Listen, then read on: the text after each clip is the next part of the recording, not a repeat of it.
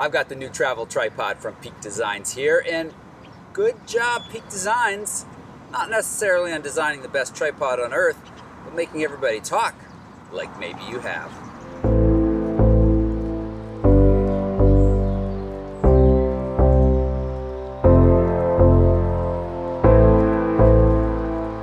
So in this short video, I just want to give you a couple of things that I love about this tripod and a few that I don't love. And this video is not sponsored by Peak Designs, though they did loan me this tripod for the purposes of this review. All right, first thing that I want to talk about that I like about this tripod is its small, compact nature. In this hand, I have the Peak Designs tripod. In this hand, I have a normal, or actually slightly larger size Hydro Flask, and they're not that much different in size, especially when you look at it from this angle. This compacts down so nice in size. Eli, catch this. Thank you. That it really is impressive. There's no wasted space in here, and that's one of the things that they're really talking up and that you can really see. There is a small center column, but it all fits so nicely that it isn't any wider than that water bottle or even a Coke can.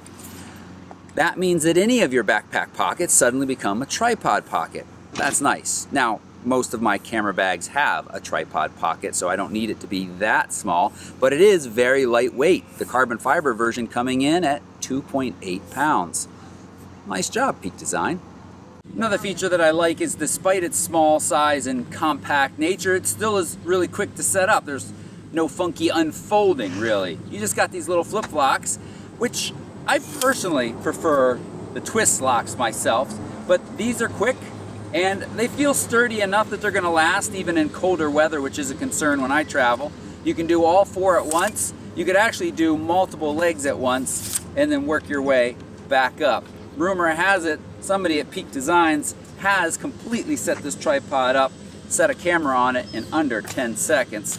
So yeah, that's a good job too. Hang on a second. How much faster is it really? A few YouTubers made a big deal about the clunky, slow setup of traditional tripods. So I put it to the test. Me versus me. Flip lock versus twist lock.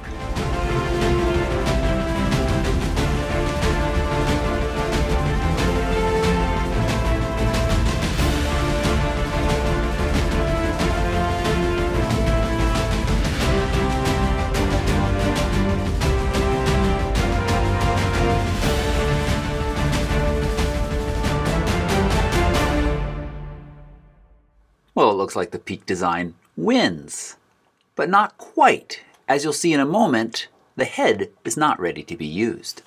To use it, you have to raise it on the center column using this slim little dial right here. It goes in, a little magnet holds it tightly in place, and you pull it out to easily use it. You can use it when it's in there as well, it's just harder to get your fingers around it. Even when it's out, I worry a bit about situations where you're wearing gloves and getting your fingers around that.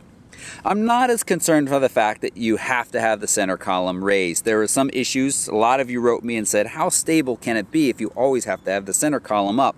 And well, honestly, it's pretty stable. This column, its little kind of octahedral design, it feels quite stable and does not slide down when I put a lot of weight on it, even when you've locked this down nice and tight. All right. But the fact that you do have to put it up in the first place, well, it's a little annoying. Now, to use this as a ball head, you've got this one tension ring right here. And you tighten it up, doesn't move.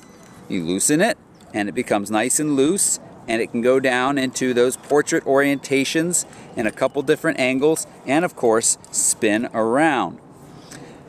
Above that is a little locking mechanism to clip in with your camera. So let's tighten this for a second. We'll throw a camera in here, Sony a7R III with the 100 to 400, and it clips in nicely. I'm not using one of the Peak Design clips. I'm using just a standard Arca Swiss plate. It does work fairly nicely. And I can then move that back, and now the quick release is locked and this camera is locked in there nicely. You can see that I can still pretty easily move the ball head around, and when I let go, it stays in place. I can loosen it, and of course, tighten it and really crank it down. Even when it's really cranked down, you can still move it. Something that I don't traditionally find as easy to do with other ball heads. But that doesn't mean it's not stable. It's just always going to move on you if you're touching it. Shooting long exposures, you shouldn't be touching your camera anyway. But the fact that, again, I shoot in colder environments at least a couple months out of the year, and thinking about wearing gloves, it feels very easy to move both of these, the tension ring and the little quick release lock, at the same time, accidentally making it easy to pop that out. I don't think it is a huge deal. It's something that you probably can get careful about and make sure you only work at the bottom of this. But when you pay this much for a tripod, it feels like those kind of things should be really well thought out and never an issue at all.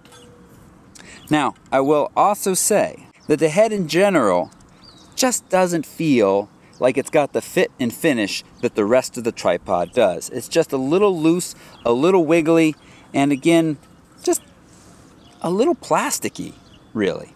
This is metal, but these dials down here are plastic.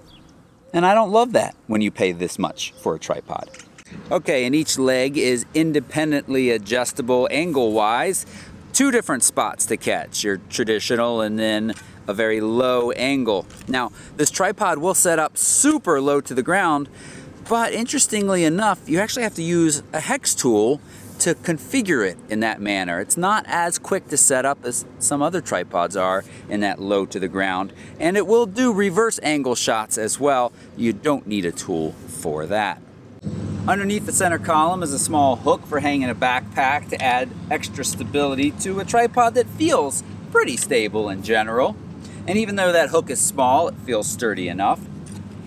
Hidden underneath that hook is a tiny little cell phone holder, which clips automatically into the headpiece. That's neat, but maybe a little gimmicky. I don't know how often I would use. All right, I think I told you everything that I want to about this Peak Design travel tripod. I mean, it is impressively compact and lightweight, but you pay for that, both in kind of this unique design up here that I don't love, and also literally pay for it in the fact that the carbon fiber is $500 on Kickstarter, and they say it will be $600 after the Kickstarter is over and you walk into the store. That's an awful lot of money, and it really makes it hard to happily recommend this unless you really need this small and this compact of a tripod. Two other tripods that I think you should really compare this to. They're not as small and lightweight, but they save you a lot of money, and they are pretty small and pretty lightweight. The first up is one I've been testing for a week now. It's the Leofoto Carbon Fiber. It gets just as tall, doesn't pack down quite as small, weighs just 3 pounds though, so about 1/4 of the pound more than this. And another option is the Mefoto Carbon Fiber RoadTrip. I've been using that one personally for over 3 years, and I've been pretty happy with it. Also about 3 pounds, and again, roughly the same size at the full weight. But both of those are more normal with your traditional ball heads and easy ball head options. I will say that they add on an additional option to put your own ball head on top, but of course then you don't have this, as it's not as compact and lightweight. So overall, in the comments, I'd love for you to let me know, are you interested in this? My recent Instagram poll, most of you said pass. It's just too costly. But there are quite a few of you interested, clearly, by how well this Kickstarter is doing. I've got links to all of the tripods I've mentioned, as well as Peak Design's Kickstarter link right down below this video. And if you appreciated this look at the Peak Design travel tripod, give it a thumbs up and don't forget to hit that subscribe button. Thanks so much for watching. Bye-bye.